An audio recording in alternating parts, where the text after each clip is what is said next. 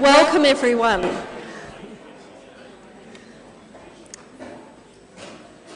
My name's Elizabeth Ho and I'm Director of the Hawke Centre here at the University of South Australia. I'd like to welcome everyone here. I'd like to begin by acknowledging that we are on Kaurna land. We're in the red kangaroo dreaming place of the Kaurna people. We respect their connection to land, to country and to the spirit of the land, and thank them, especially the elders, for the opportunity for us to meet today. I'm really delighted to join together with the Social Innovator Dialogues this evening in presenting this address. I think it's very important that we focus on innovation. This is the lifeblood of society, that we keep looking at our problems, looking at how we can solve those problems, looking for the way forward. And this collaboration, the Social Innovator Dialogues, involves the Australian Centre for Social Innovation, the Centre for Social Impact, and the Australian Social Innovation Exchange. So that's a few organisations, but I encourage you to find out more about what they're doing. In particular, they bring international thought and leadership and expertise into Australia through a series of events, and these are often cutting-edge thinkers and doers, and the series addresses the big issues affecting decision makers across the public, private and third sector. So for us at the Hawke Centre and at University of South Australia to be part of this evening is, as I said, very, very welcome. Could I ask if you could turn phones off? We are recording this evening's events. And to give you an outline of what will happen tonight, our distinguished speaker, Dr. Tarik Yousef, will speak for approximately 30 minutes.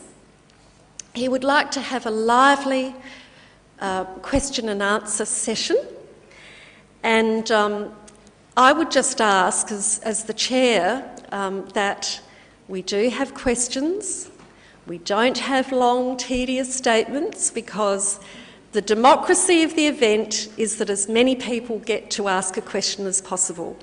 So if you can treat the Q&A session in that spirit, we will be most grateful. There will be roving mics. This isn't the easiest venue to ask questions in, but there will be a roving mic that comes to the hand that I've identified as being the first and the next question.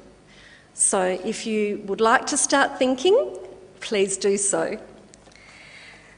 We're going to have the video of this event and the audio available after the event on our website. So please be aware of that. If you have friends, colleagues, associates who would like to partake of tonight, at least they can do so at a distance later. I'd like to acknowledge a few people in the audience tonight. Leon Bignell, the member for Mawson, Alex Brooking, the State Director for the Department of Foreign Affairs and Trade, Brenton Roneberg, Chairman of the Australian Arab Chamber of Commerce and Industry, and Rebecca Millard, the General Public Relations Manager for World Vision. Together they represent a variety of interests, and indeed you as an audience represent a huge variety of interest, from business to education to cultural relations and international studies. So we welcome your interest. I'd now like to briefly introduce our distinguished speaker. Dr. Tarik Yousef is CEO of Silatech and formerly Professor of Public Policy at the Dubai School of Business. Dr. Yousef was the founding Dean of Dubai School of Government from Georgetown University, where he held the position of Associate Professor of Economics in the School of Foreign Service, and he's also been at the Sheikh Sabah Al Salem Al Sabah Professor of Arab Studies at the Centre for Contemporary Arab Studies. He's a leading authority on the economies of the Arab world. He has a PhD in economics from Harvard University. His current research interests include the dynamics of labour markets, the political economy of policy reform, and development policies in oil exporting countries. His research and policy experience includes working as an economist at the Middle East Department of the IMF, visiting professor in the MENA region of the World Bank, and senior advisor for the UN Millennium Project. Presently, he is a senior fellow in the Wolfenson Centre for Development, Brookings Institute, and the Belfer Centre for Science and International Affairs at Harvard University's Kennedy School of Government. So I think you'll agree that's quite a biography. Could I now welcome him to the podium? Thank you. Thank you for the kind invitation, for the overly generous welcome, and to the members of the University of South Australia, the Hogg Centre, the Centre for Social Impact, and the Innovator Dialogue Series for making it possible for me to be with you today. I'm immensely honoured. I'm grateful for the turnout. I've only arrived in Australia less than 24 hours ago, so I'm adjusting to the difference in time zone. And the other adjustments, mental and psychological, one has to do is you enter into the issues that we will be discussing shortly. But so far, I've been incredibly happy to be here. I've told my friends at Cisco, who've so kindly arranged for this trip, that I have never traveled so far and felt so welcome and so relaxed about being in a place. And I think a lot of this is due to Australia, what it stands for, its people, their friendliness, their warmth. And I hope in the next 30 minutes you will allow me and indulge me in discussion over issues that I might admit from the outset are projects in the making. I think the broad title that was chosen for today's talk is The Arab Spring, What Happened and What Happens Next. Issues that I think the world is finally coming to terms with after the shock and awe of the protests, the revolutions, and the ongoing unrest in a number of countries. What I'm going to try to do in the next 30 minutes is hopefully outline the story as I see it from my own vantage point, that of a development economist, that of a policy analyst. But perhaps I should start out initially by being honest with you and telling you where I stand on all of that you see in the Arab world today. I am unabashedly, unequivocally, and positively optimistic about the region. I've never been more excited. I've never felt more proud to be an Arab.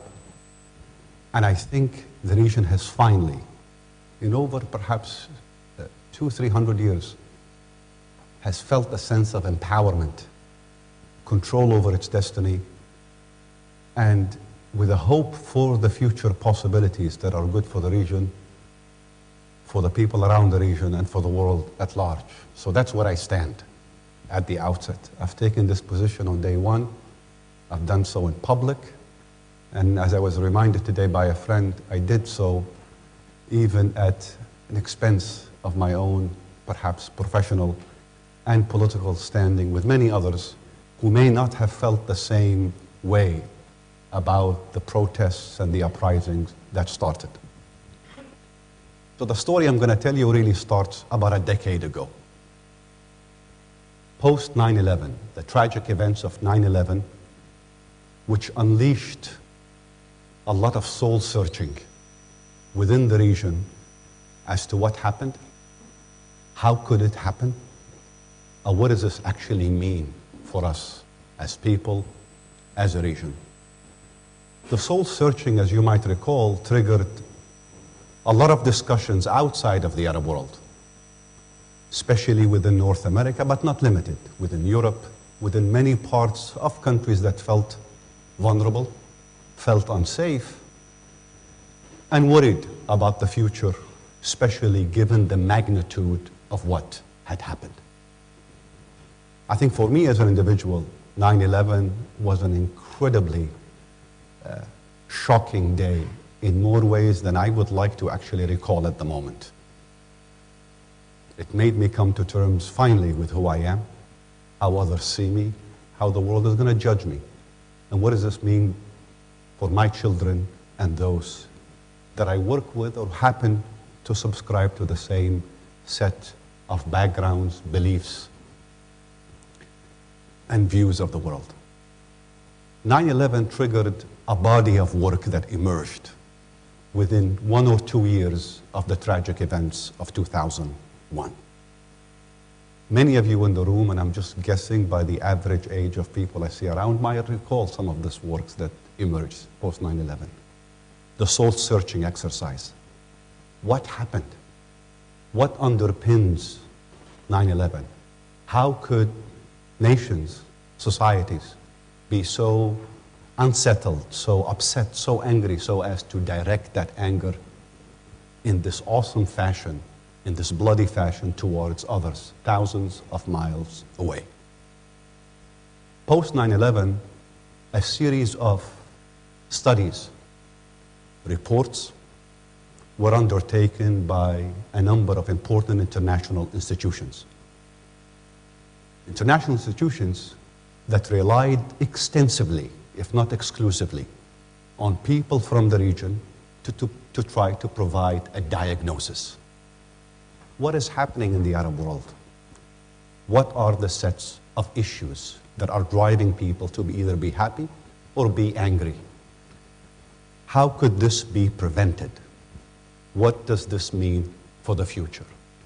I was privileged to be a part of one of the teams of scholars, researchers from the region who had set out to try to organize the agenda.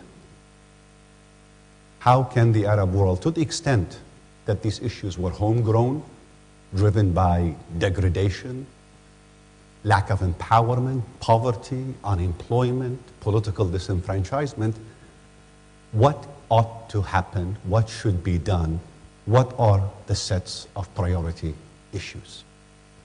I think a number of the reports that came out early on in 2002, 2003 very nicely summarized our state of knowledge at the time.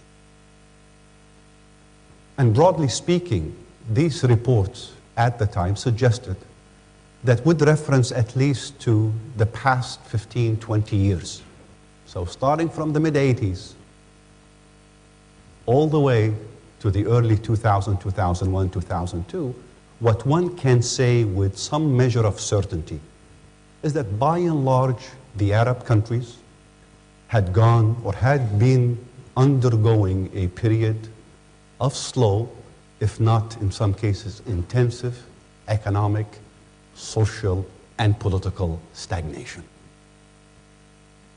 Notwithstanding the oil boom of the 70s or that followed in the early 80s or the rapid expenditures that were made in education, healthcare, and infrastructure, this is a region that was falling behind consistently for at least a decade, if not two.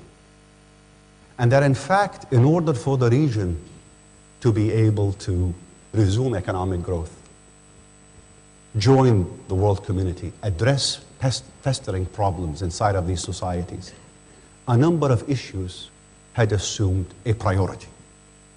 One, issue of just job creation, employment, and opportunities for the publics of the region. Two, integration into the world economy through markets and ideas and connectivity and tourism. Three, dealing head-on with issues of gender inequality or gender equality and female empowerment and entry in the public space. 4, educational systems that not only were not keeping up with times, but were consistently creating the lines of unemployed and underemployed in these economies. 4, governance issues in all their forms, whether it was public sector governance, meaning public administration, government effectiveness, delivery of services, or big governance issues, inclusive governance, participatory governance, accountability, transparency.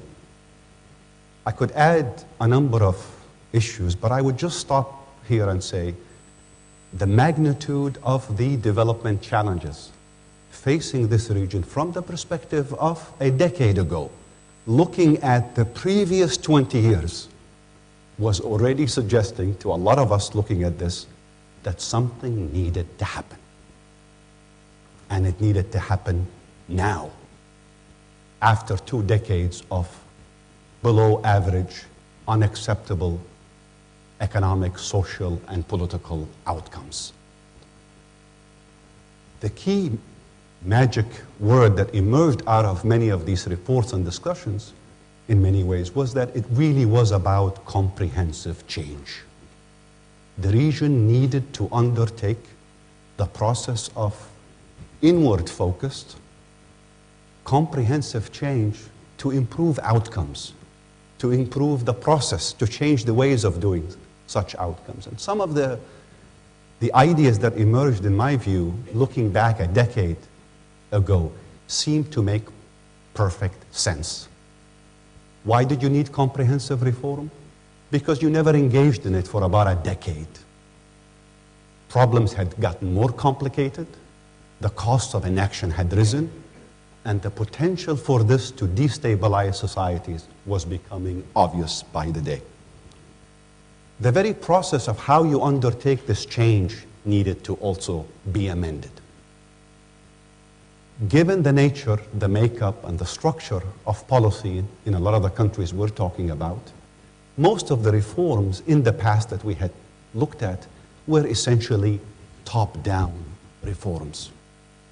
Reforms by decree, reforms that kept the public out, reforms that required the acquiescence of the ruler and the ruler only, but also in the process became hostage to his mood, his reading, his own calculus. That kind of reform produced what? It produced hesitant change, patchy change, and most of the time, reversible change. In other words, it lacked credibility. It really could not sustain the policy changes required, let alone address a comprehensive battery of policy changes which everyone thought were needed. The reform process finally had to also be accountable and transparent. I don't think this will surprise you, but the makeup of societies in the Arab world in many ways is no different from many of the other neighboring countries, for historical and for geopolitical and also for accidental reasons. Let me be specific.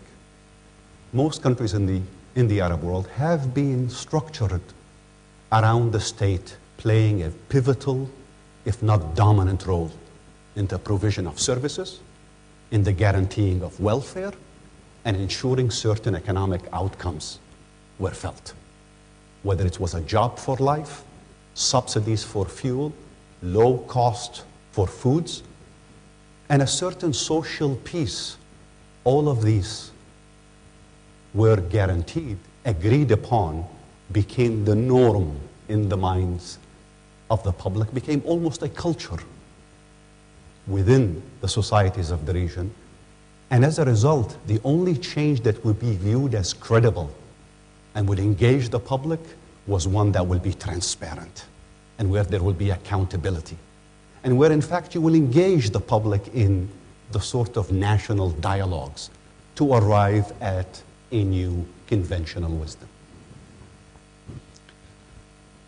I actually was pretty optimistic in 2002, 2003 that change might in fact happen for a couple of reasons. It was the post 9/11 environment. There was immense pressure on governments in the Arab world to make change. The Western countries, the US in particular, had been pushing for a new way of doing things, at least initially. Two, one of the biggest sustainers, levers for governments to maintain things as they are, to maintain the status quo, was essentially oil resources, as most of you would recall. And oil resources at the time had been hovering around $20 a barrel and were forecast to stay at that level for the next decade by just about everyone we had spoken to. So a very important source of stability for governments to maintain things as they are was in fact dissipating. Third, there was also broad engagement by intellectuals in the region calling for change. 2003, 2004, at least I made the grave mistake of assuming that this might be just the right time for things to move in the right direction. But just when you thought that was the case, a couple of surprises came along the way. One, the US invasion of Iraq and its ramifications for the debates that will take place about change within the countries. It became very convenient for Mubarak or Ben Ali or any other ruler in the region to say, this is what the world means by change. Everything you're seeing in Iraq that is scaring you is exactly what they have in mind for you. It became very easy for them to label those who called for change, including yours truly and many others, as being essentially instruments of global capitalism and American imperialism. Hence, the very intellectual body of work that underpinned that debate, that internal discussion, became discredited. Three, the so-called war on terror had unleashed, yet again, the national security implications, sensibilities of every government in the region, thereby changing the debate from being one about economic change, social change, policy change, to being one about repression, political manipulation, political control, and the top-down management of the very process of change. I think it was that mindset and those sets of policies that had essentially undermined, if not fatally wounded, the early discussions and the early hope for change that many people had championed and wanted to see in the region. But more was to happen, because the problems that I had just talked about just a little while ago did not go away. I would argue, in fact, they became, as I suggested earlier, more complicated, more intractable, less easy, or less within the ability of governments to influence by throwing money at them with higher oil revenues or other redistributive policies that many of these countries had so perfected over the years. In fact, we began to see in the Arab world new forms of policy we'd never thought we would observe again, given the strong middle-class orientation of these countries, given the sense that government is there to manage, responsible to ensure, as opposed to there to engage in flagrant, systematic acts of corruption, as we would see subsequently as part of sort of the whole market orientation of the world that the Arab world chose to be a part of. We saw the reproduction of autocratic practices. So Mubarak was getting his son ready, Gaddafi was getting his other son ready. The very Republican regimes that came to power 30, 40 years prior to restore equity and to ensure social justice became, in fact, the biggest violators of basic public sensibilities. We saw growing marriage between politics and money in a way that is quite typical of much of what we've seen elsewhere in the world. But I would say in the region in particular, that marriage became increasingly overt, increasingly expansive, and increasingly at the expense of economic opportunities for others. We saw the manipulation of politics, amending constitutions, changing the rules of elections, just to ensure that those in power will stay in power, will ensure that those who wanted to come to power will in fact be able to do so.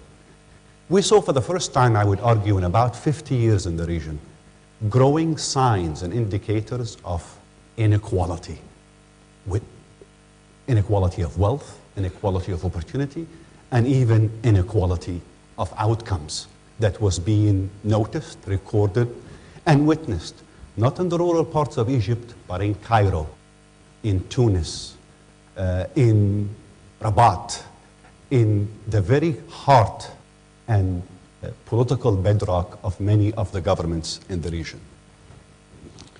Finally comes 2008. Now, the effects of the 2008 crash on the region has been much understudied and much underappreciated. I don't think we were immune, as people would like to believe.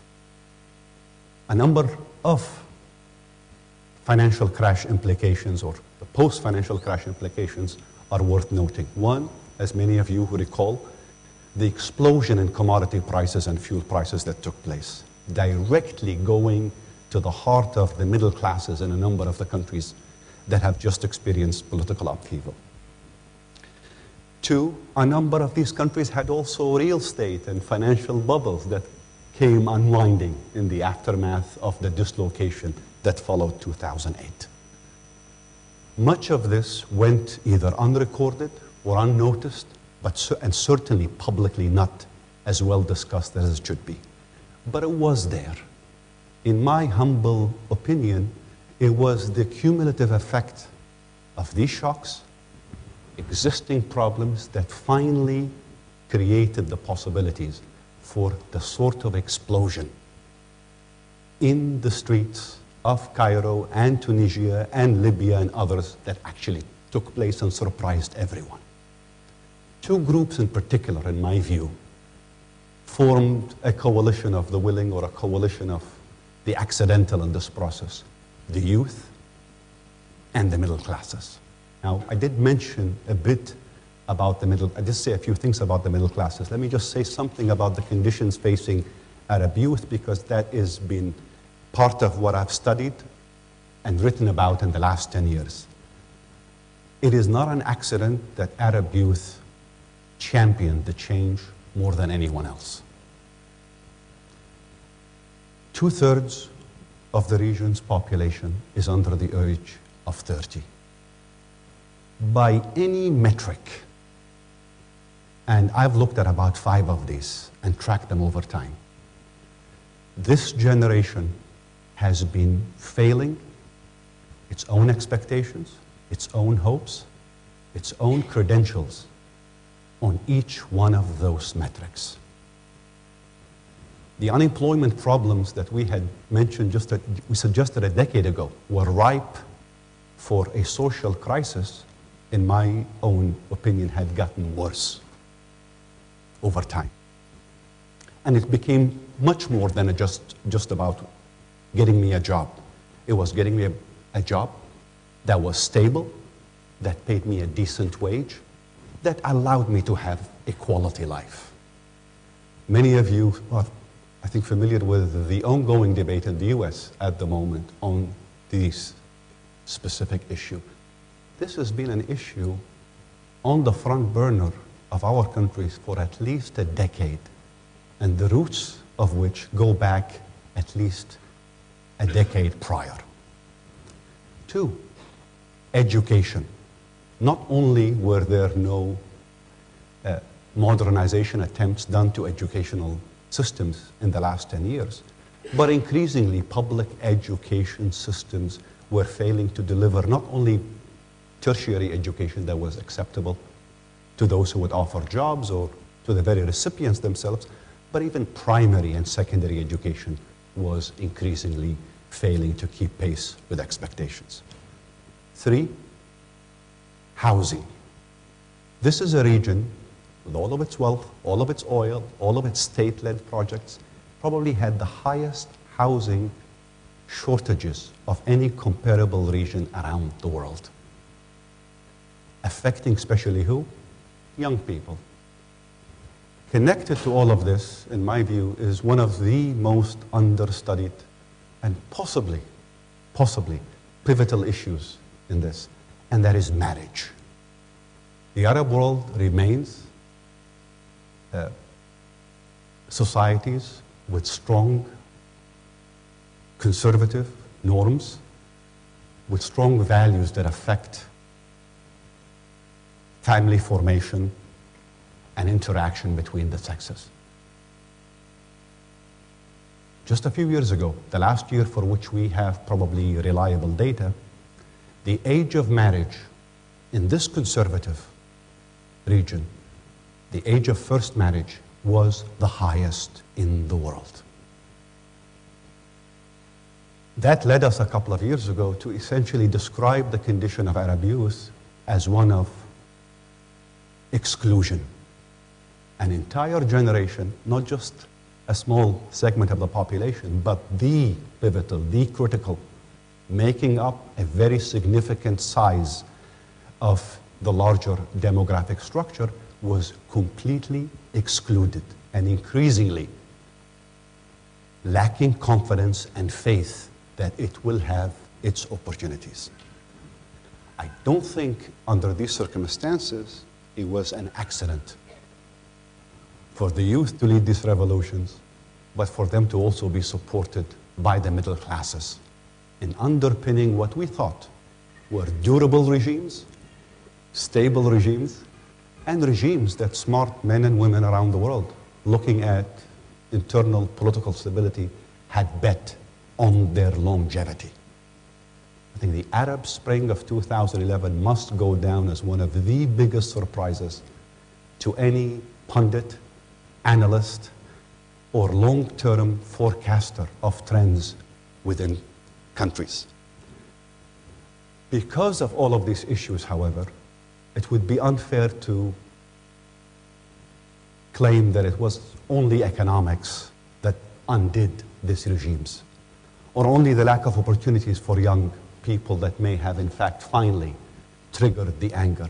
I think it was a combination of all of the factors I had mentioned, and it was only fair that in the streets of Cairo and Tunisia and Yemen and Libya, the calls became calls for dignity, opportunity, fairness, and justice. 50 years ago, when a number of these regimes emerged out of in the post-colonial era, the irony is they all came in many ways on the back of these very slogans. These became the very issues that would undermine them, discredit them, and demonstrate at the end their fragility, their frailty. Now, looking back at all of this, I still have to remind myself every morning, given what I see, given the uncertainty I observe, given the growing anxiety outside of the region and within the region as to the course of these revolutions, I have to remind myself that these events were possibly the most important events in our region's history in a couple of 100 years, to say the least. They're important events, among other consequences, because they've restored the sense of empowerment. They've restored the sense of dignity. And they possibly, from a public policy perspective, have given us a chance, just a chance, not a guarantee, at doing what we couldn't do for the last 34 years. And that is to engage in the sorts of projects for reform that will be genuine, that will be sustainable, that will be acceptable to the public.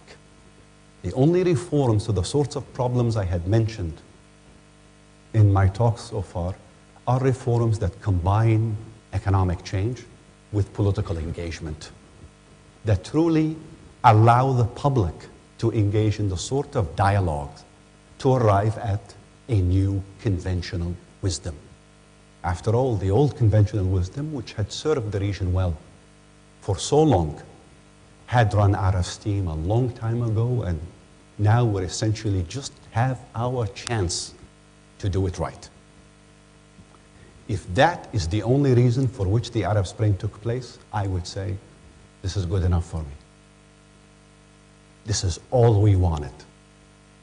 At the end of 2010, I recall vividly writing an article in which I was prepared to write off the region from modern history on account of the trajectory of the processes I was seeing within the region. I actually almost changed belief and started thinking, well, maybe we can all be like China. Maybe there is no room for such thing as public participation in a dialogue or accountable, transparent, democratic processes of change. Maybe this is all an oversell, an over-exaggeration. Maybe Bernard Lewis was right when he said the Arabs are programmed to want a strong man to rule, to not have any tolerance for public discussions and debates that are frivolous after all. I think the Arab Spring and the changes underpinning them have not only debunked a lot of these myths, but have possibly given us the golden opportunity to give the people of this region a chance at catching up with history, being seen by others as equal, sorting our own problems without needing to constantly, rightly or wrongly, blame others for all ills that take place within. What happens next is something we have not thought through. So what happens once you dismantle these regimes? How do you, in fact, win the process of post-revolution social, political, economic rebuilding? What happens meanwhile? What surprises could also undermine the project of rebuilding? I think these ought to be the questions of the moment. And they're not easy questions, nor are they questions for which there are easy answers. What I am sure of is that within 10 years, given the right time, the right conditions, and the support by people within and outside, we can get to that promised land of having societies that are stable, prosperous, at peace within, and that produce economic and development outcomes that rise up to the expectations of the very publics they are meant to serve, and that hopefully serve the world at large. Between now and then, this road untraveled, not just less traveled, it's untraveled, at least in this region, is going to be subject to a lot of potential hiccups, surprises. Let me just outline a few of them. One, short-term economic conditions in a number of the countries going through change. Egypt and Tunisia are not doing terribly well economically today, partly because of the conditions of protest and unrest. These short-term economic conditions, which can become a full-fledged economic crisis if they don't get the necessary financing, if the world doesn't step up to help them, or if the world economy continues to unravel in the way we possibly could be seeing it do. These economic conditions can worsen. And when they worsen, they will complicate the agenda for state rebuilding, for a national dialogue, for elections. They will complicate it and could potentially undermine it altogether.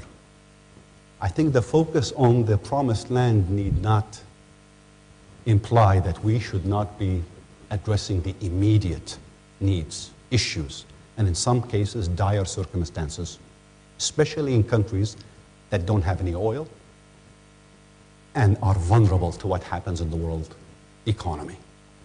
So the economic short-term issues are not to be underestimated. Two, I think the politics that's emerging right now is also new. The political space, after decades of being closed, manipulated, managed, is open. There are new players in this space. There are new actors. They will form new coalitions. We don't know exactly what the outcome of this process will be. Yes, there will be a lot of Islam and politics in it. There'll be a lot of tribalism, possibly, a lot of identity politics. But we've never had any kind of open, competitive, genuine politics, so we have to accept this process of evolution to some extent. We have to guard it, we have to protect it, but we have to accept it. I am one person who continues to be a bit surprised at what I read in papers when one sees analysis that suggests that the Arab Spring is about putting Islam in politics. This is what this entire exercise is going to be about. Nobody should be surprised that Islamic parties were the first to emerge, the first to contest elections, the most organized, the most mobilized. They were the only ones to have survived in the sort of political repression that took place in the region. Two, they bore the brunt of the repression that took place in the last 30, 40 years. Many of them have evolved with the times. And for them to have a stake in politics, a big stake, is not something to necessarily frighten us. It should make us wary, it should make us cautious, but it should not frighten us. This is not the recipe for how the Arab world will evolve in the next 5 to 10 years. In my humble opinion, the winners in the political game that is being unleashed in the Arab world are those who can deliver on the issues I mentioned earlier. Can you restore the quality of public services? Can you create or discover or re-oil the engines of job creation? What will you be doing about education systems? What's your stance on gender equality? The parties that will win at the ballot box over time will be the parties that make the most to address these needs and goals.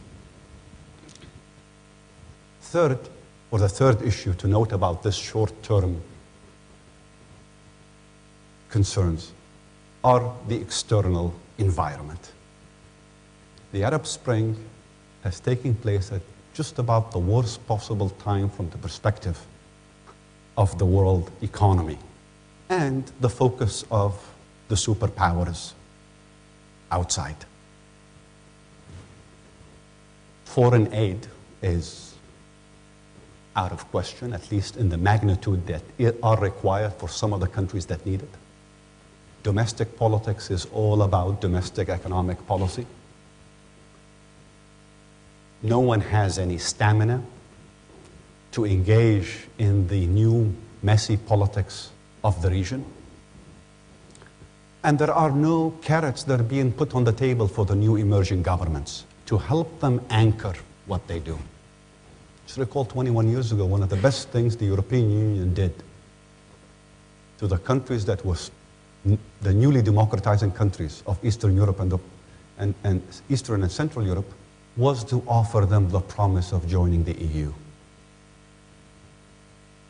One of the side effects of this, in addition to it being a genuine interest, was to anchor everything they do within,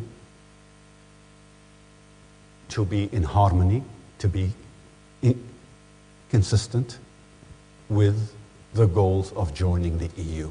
That was a huge carrot. No one is offering the countries of the region right now any sort of carrot. No one is in a position to do so. The internal politics and the global environment is such that many of these countries are essentially on their own. Now, that is empowering at one level, but it's also, it creates potential risks in more ways than one would want. Finally, one of the distinguishing features about the timing of the Arab Spring, which also enhances possibly the risks, short-term risks, and the 10-year horizon risk, is that we're at a moment where, in fact, the world is engaged in a soul-searching exercise over what is the model for how states and markets work, for how you deal with entitlements, for how you deal with public sector welfare provision, for what stance you take on globalization and trade. The world at large is engaged in an act of soul-searching over the very model which 5-10 years ago we took at face value and took for granted and promoted.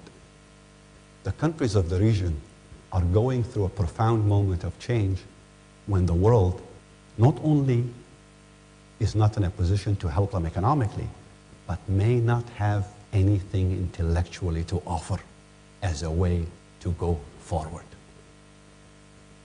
That creates infinite possibilities for policy mistakes, policy mishaps, and for projects of political management and economic reform that might not necessarily be consistent with the long-term scenario that I had spoken about earlier.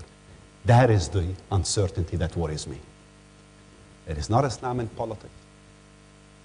It is not sectarianism or tribalism. It is the intellectual context in which this takes place, the lack of readiness, lack of appetite for engagement by the outside world, and the emergence and the opening of politics with too many players, too many coalitions, creating possibly too many scenarios for things to be messy, to be volatile, to be unpredictable. And finally, the last issue that I would note that worries me in this process, as you begin to reform and to engage and change, is that this reform process, this process of change, restoring equity, justice, leveling the playing field, economic opportunity, has to be protected from the very elites that might want to undermine it or capture it. The people in Libya who served Gaddafi have not left. The economic interests, the bureaucratic forces have not left the scene. They are still in the system. They have every reason and every incentive to undermine the process of change. The same is true of Egypt. The same is true of Tunisia. Hence, the interest at the moment in accelerating the political transition to ensure that whoever is in office is legitimate, has come through the ballot box, and has a mandate to rule with. I think if we can, I don't want to say aid or help, that might be too much to ask at the moment, but if we can appreciate the complexity of what the Arab world might be going through at the moment for the next 12, 18, 24 months as more governments become elected and genuine and are able to do things that are needed, I think we can be sure of the long-term viability of the Arab Spring. I go back with where I started in saying that, at least for me, as an Arab from this region, the Arab Spring is one event that I never thought I would live to enjoy. And just to be able to go through Kennedy Airport in New York or London Airport and not have people staring at me, or to attend roundtables in Washington where the Arab world is being discussed, and not to see everyone around the table throw the wildest of presuppositions and make the most irrelevant of judgments about the region and the people of the region in the way that they did prior to the Arab Spring, to me, is a breath of fresh air. The region, for the first time possibly in modern history, has restored its own confidence in itself, and I would argue has restored its own dignity in the eyes of others. And I think the young people of the region have made it possible for us to be here, and I salute them as I ask all of you to salute them and thanking them for bringing us to this point. I'll stop here and I'll open the floor for a Q&A. Firstly, thank you so much for sharing your views on the Arab Spring. My question is, seeing what we've seen so far, there is a presumption the Arab monolith is a simple being. It's not. It's made up of so many factions, so many parts, so it's not one beast. Do you see the cure to so many Arab issues increasing democratization or simply changing the clothing of the emperor, as we've seen in Egypt? Thank you very much. Great question. If you probably have noticed that I did not use the term democratization or democracy as much as maybe people expected, and I did so on purpose. Partly because for a lot of people, democratization tends to often be judged by what happens at the ballot box, by the elections. And yet I would argue that what happens beyond or aside or in addition matters a lot more than the elections per se. Note, case in point would be Iraq. Iraq had a genuine, fair election post the invasion and the deposition of Saddam Hussein, and yet Iraq arguably emerged as an incredibly corrupt, partisan, sectarian, and a violent society. I think to the extent that what you mean by democracy are changing the rules of the game, then I would wholeheartedly agree with you on it. And I think that is more in harmony also with the notion of justice and dignity and fairness. It is about the rule of law. It is about accountability. It is about transparency. And I think those are part and parcel of the larger democratization project we're talking about here. So I fully agree with, unless we change the rules of the game, we can very well fall back into business as usual. After all, there are built-in incentives and biases for more of the same, for the status quo to be kept and sustained. Could you speak to the possibility or the contribution that people like writers and artists and musicians and intellectuals could play in shaping the direction of the Arab Spring in the future? I think they've got a critical role. I would say the word critical doesn't capture the importance of their role. Who's going to articulate the vision of a new Arab world for the people of the countries going through change? Who is going to debate the options and help move the discussion in a direction where societies that have never governed themselves will learn by practice to engage in the kind of discussion we're having today? I did note in a number of recent engagements in a number of countries going through this change that even the very mechanics of a debate, of focusing on an issue or arriving at a set of conclusions, is something that we have not done before. We have to learn from scratch. I think the role of intellectuals here becomes incredibly important. After all, I think they are the actors who will help intermediate between the public and government, and can help essentially inform and educate and also call into question violations, transgressions, or policies that are not within the spirit of the change that people want. So I think we need to restore the role of the intellectual and the place of the intellectual in our societies. A lot of the intellectuals I know of from the region have lived abroad for the last 30, 40 years. We have to, the first thing we need to do is find a way to bring them back. And I think my goals, as I've been explaining to a number of people, is not to wholesale import them back, give them an incentive to just spend time with us. If we can buy a month or two out of a scholar's commitment or an intellectual's commitment, I think that is good enough, and that's a start. This is not to underestimate the wealth of the intelligentsia we have within, but I think there is a lot more that can be done in this process. I'm quite pleased that a number of my own colleagues from Washington and elsewhere have now run for office in Egypt and Tunisia, are holding public office, and are bringing a new spirit of youth and renewal to what they do. My name is Fuzzy Trojan. You mentioned that Europe and America are preoccupied with their own economic issues and social issues and don't have energy to give to the Middle East. What about China? Do you think with all its foreign reserves and relative stability it might fill some of that vacuum? How would the local people view that? A great question. I think we need to send some of the representatives of the new governments to Australia to teach us how to deal with China. I don't think we understand China well. I think China's own track record on the Arab Spring has been a bit patchy, if not outright problematic from the perspective of a lot of the publics and the new emerging governments. There is a bit of sensitivity in Libya, for example, today, and I would expect the same to happen in Syria once Syria goes through the full cycle, for them to view China as a partner in this process.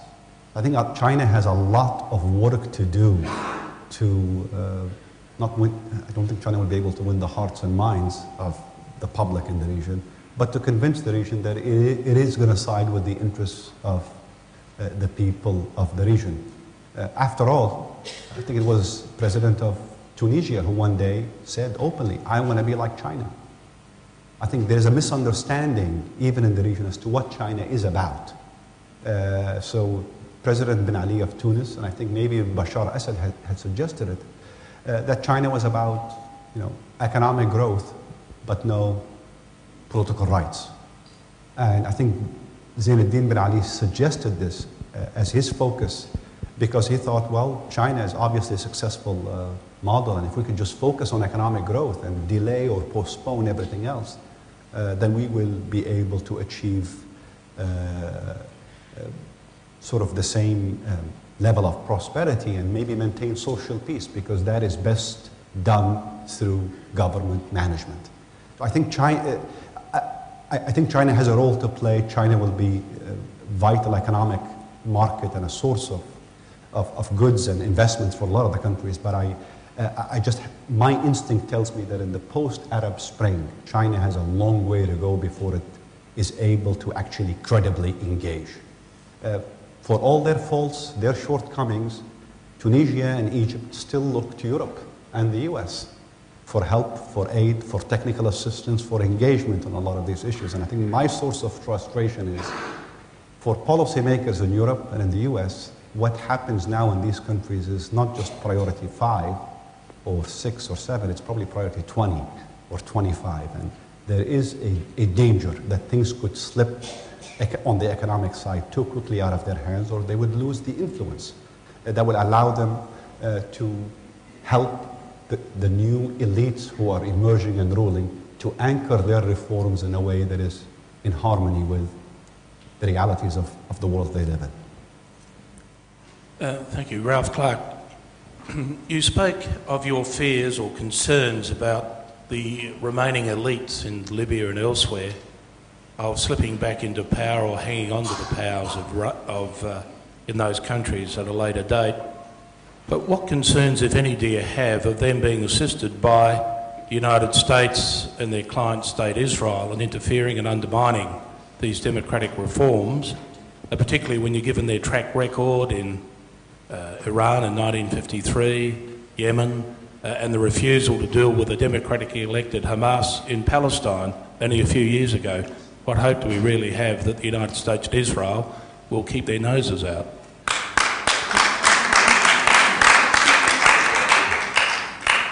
It's a great question. It's worth reflecting on,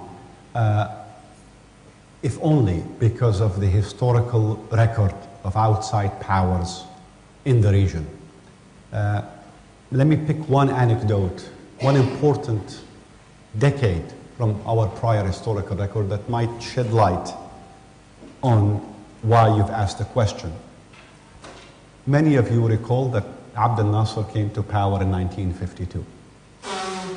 Former president of Egypt inaugurated Arab nationalism, Arab socialism, and Arab antagonism with the outside world.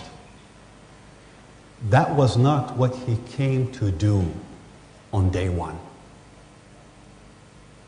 He came on day one to restore fairness, redistribute land, promote Egyptian independence, and to serve the public of Egypt. Over the course of the next 8 years, from 1952, a number of pivotal events took place. The 1956 war with the UK, France, and Israel. 56, 4 years. Internal interference in the politics of Egypt that made him feel increasingly insecure. A build-up, military build-up on the Israeli side, and interference by the US in a number of countries politically, which added to his own sense and that of the military around him, sense of insecurity, sense of vulnerability. And fourth, an important loan that Abdel Nasser wanted, requested, and lobbied strongly for through the World Bank to build the great Aswan Dam that was eventually turned down. Abdel Nasser turned to the Soviet Union, started his own military buildup, started interfering in neighboring countries that he viewed to be pro-the US or pro-Israel, and engaged in one of the most irresponsible socialist experiments in the late 1950s that changed the mandate of the revolution from being one of changing the game at the top to being one about nationalization of assets, dispossession of the private sector, control of the political space, and mobilization of the revolution in every corner of Egypt. So how we conduct ourselves vis-a-vis these fragile, vulnerable countries from the outside can play a role in helping to steer these revolutions in a completely different and maybe the wrong direction. Would that be a fair way of answering your question without answering it, actually? Yes, Paul Hayward-Smith. Thanks, Ralph, for that question, which was a lead into mine. Will you, in future lectures such as this, include in your features as to the causes of the Arab Spring the negative impact of US foreign policy over the last 60 years, not only in support of the occupation of Palestine, but the propping up of corrupt regimes such as in Egypt by an annual payment to the military, the cozying up of the United States to regimes such as Saudi Arabia and Bahrain and other such states. With respect, it seems to me that these issues are far more significant than many of the ones that you earlier raised. Fair question and a fair point. I don't minimize the role of external actors in what happens in the region. Absolutely.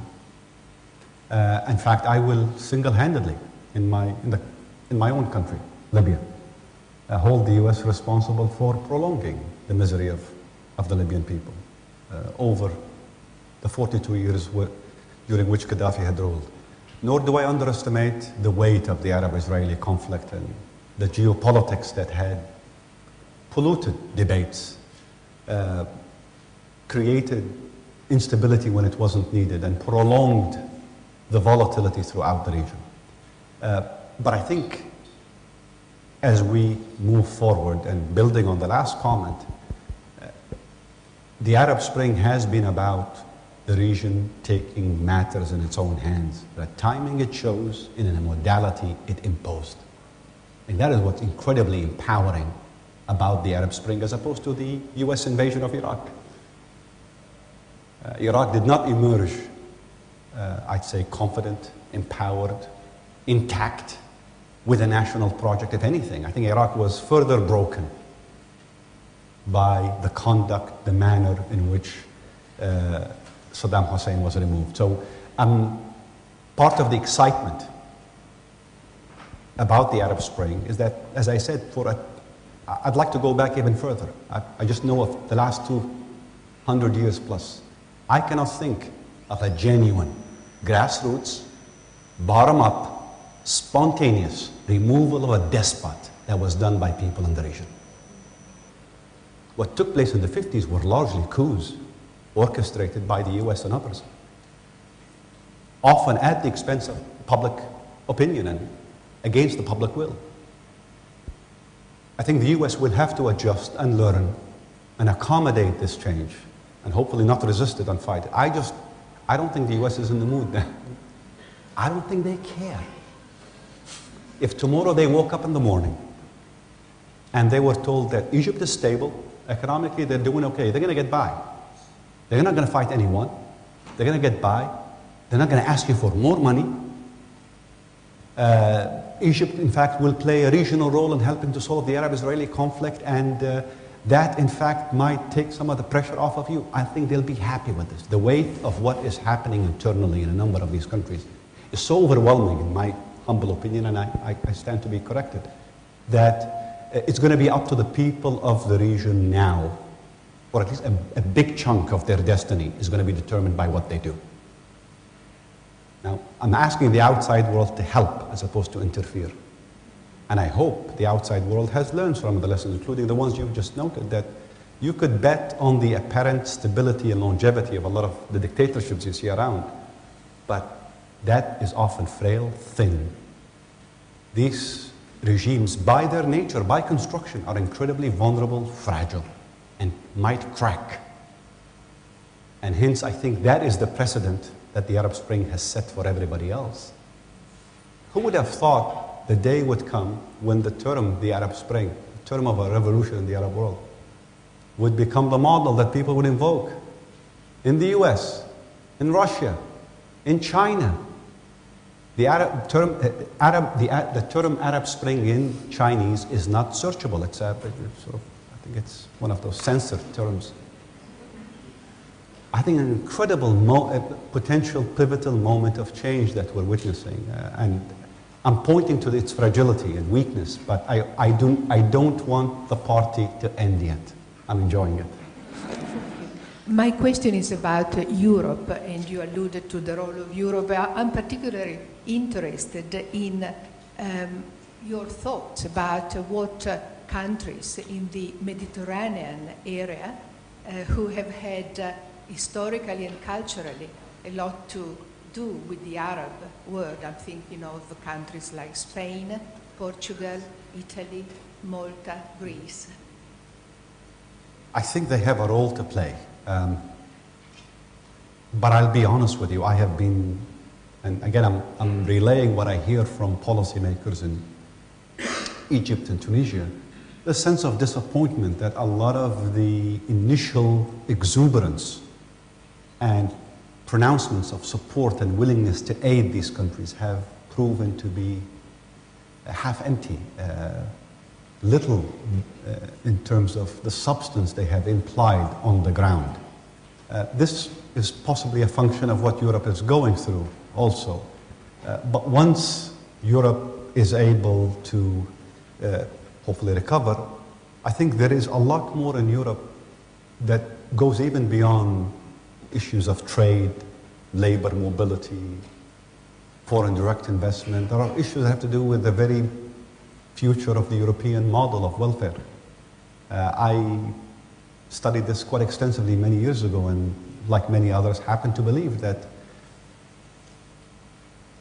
the structure of societies in the Arab world, state, the relationship between the state and the individual and the market, was largely influenced by European blueprints post-World War II. Was wholesale in some cases imported and adapted. Now it was taken to an extreme, radical extreme, But these are European blueprints. And so what happens in Europe to this particular balance between the state and the market, issues of economic security and guarantees of welfare, I think is going to have a lot of implications. But there are other things that can be done and can be done immediately. You know, when we talk about Tunisia's needs, economic needs right now, financing needs, to be able to remain stable and avoid potentially a financial crisis, we're not talking about billions. We're talking possibly about hundreds of millions of dollars that would go a long way. And even those amounts are not forthcoming. I would actually argue that the rich countries of the Arab world, especially in the Gulf, have a responsibility here. One of the few.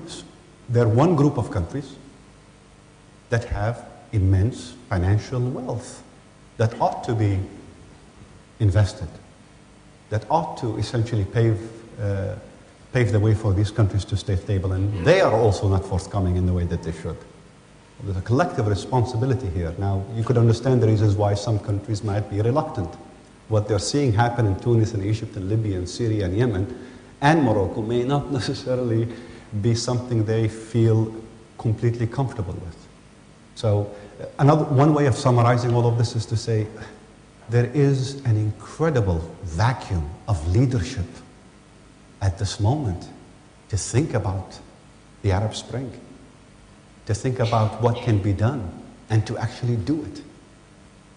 No one is championing this issue in a way that they should or ought to, given the potential consequences. Now imagine a financial crisis in Egypt, which is not an event with zero probability. I would in fact suggest that Egypt is possibly more vulnerable to a financial crisis now, much more so than just 6 months ago. Who's thinking about this? Who's offering options? Who's engaged with the Egyptians at this moment of immense uncertainty? My name is Kazem. I'm from UNISA.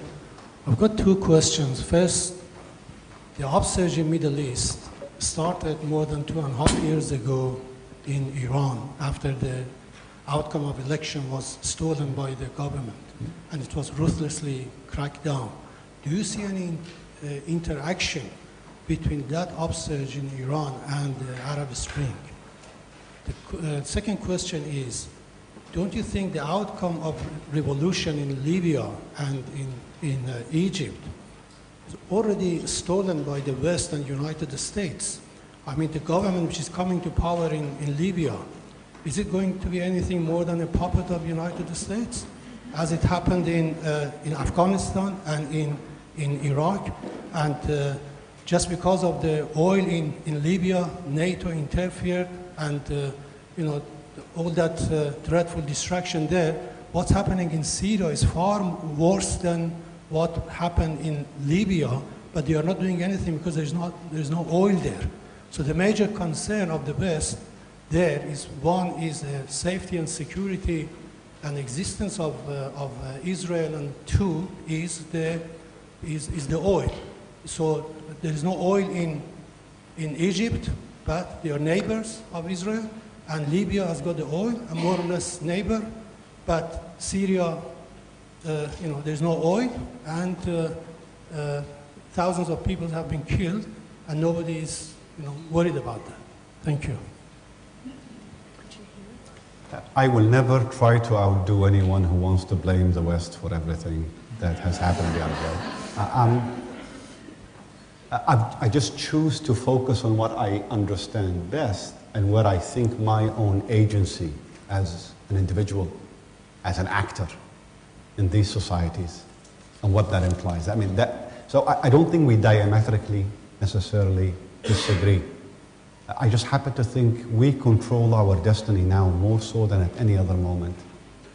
And on Libya, I can assure you, partly because I'm from there and I follow events, if we fail, it will be because we failed as Libyans. It is completely in our hands. And the fact that we're underperforming in so many ways relative to what people expected, our own people have expected, is really a reflection of our own inaptitude, incompetence, lack of focus, and a 42-year legacy where the previous dictator left literally nothing to build on. I just happen to think this is a moment when I've got an opportunity to do it.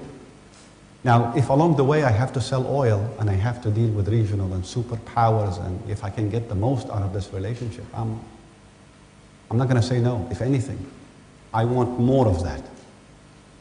I think projects right now for a country like Libya, like technical assistance, transfer of know-how, how to build, I mean, we're not talking rocket science.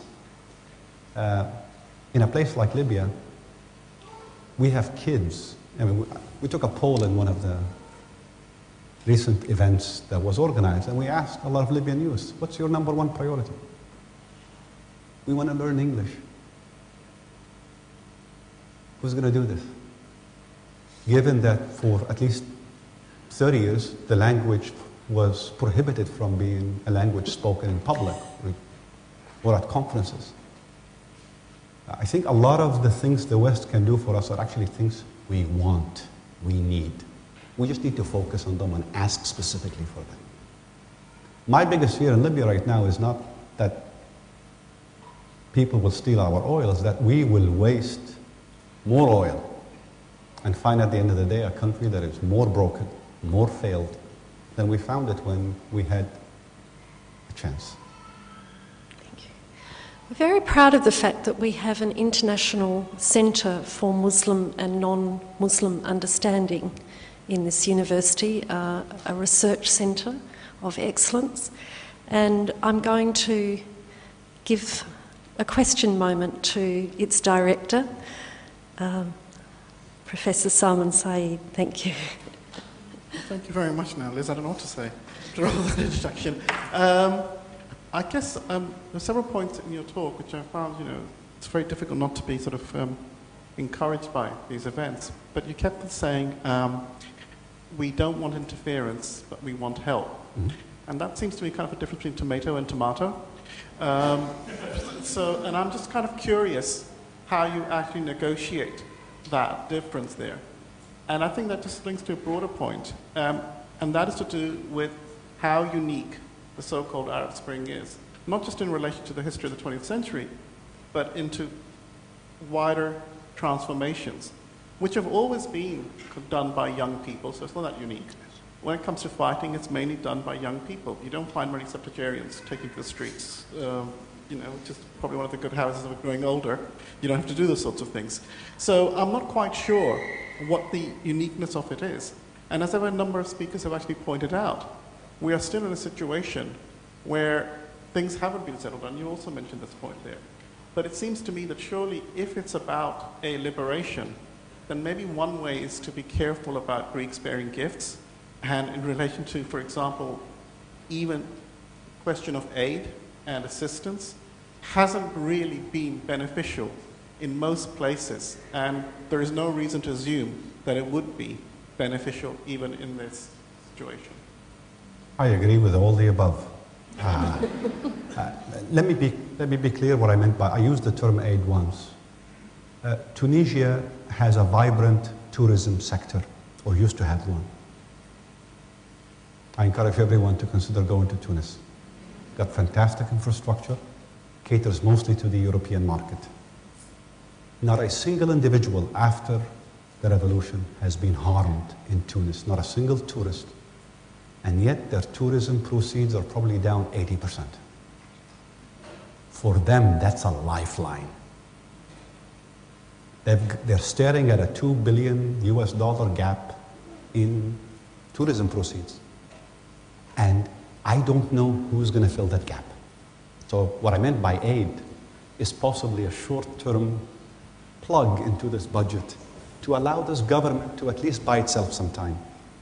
I certainly agree with you that the structural dependent relationship of aid, especially in the manner that it was done before, is not something that we would want, nor do we want our countries to get used to. The problem in Egypt is most of the aid went to the military or through military-related and owned entities. That fundamentally has to change.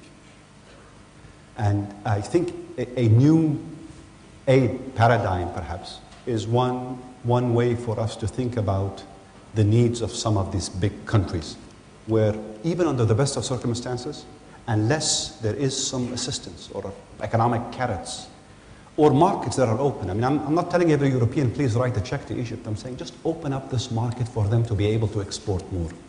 Don't do it for the next 20 years. I understand you cannot do it. Do it for the next 3 years. Offer them opportunities that allow them to reorient some of the engines of economic growth, maybe have some economic activities that allow them to diversify and buy themselves some time until they sort through all of this. So I'm certainly agree with you. On Libya, you know, the UN had an experience in Libya in 1951.